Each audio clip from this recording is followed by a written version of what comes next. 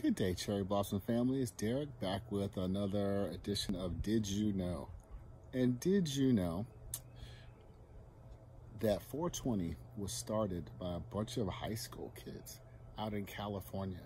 All this thing has sort of mushroomed into something amazing almost culturally over the last 51 years to this year.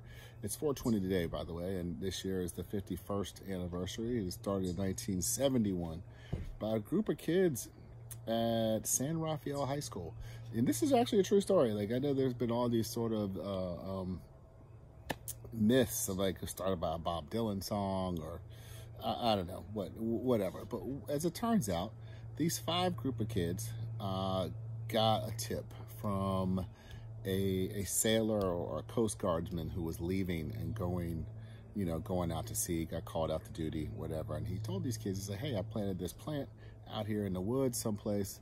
If you find it, it's yours to attend to. So they started this mission of weekly going out, trying to find this plant, meeting at a wall outside of their high school in San Rafael, and then near the statue, a statue of Louis Pasteur, pasteurized milk and blah, blah, blah, blah, blah, say Louis Pasteur, rather.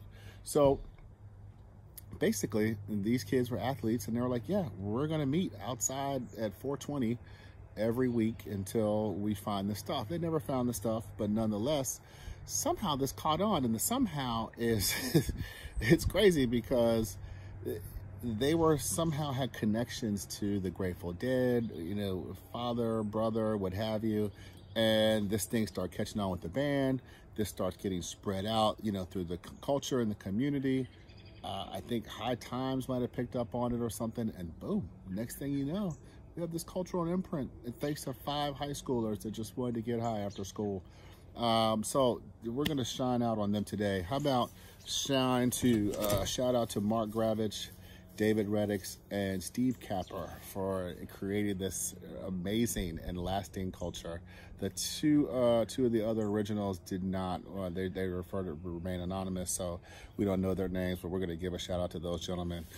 This is so influential, man. Like, you see this in popular culture all over the place, to the point where the bill legalizing medical marijuana back in 2003 in California, it was named SB 420. So again, it's just another little factoid, a little did you know. I thought that was rather interesting today, even though you might not be seeing this till like 420 or 421 or later. Nonetheless, take that with you and just know that all this wasn't just some random thing. It actually has some history. So take that for did you know, and as always, like, subscribe, share, and comment.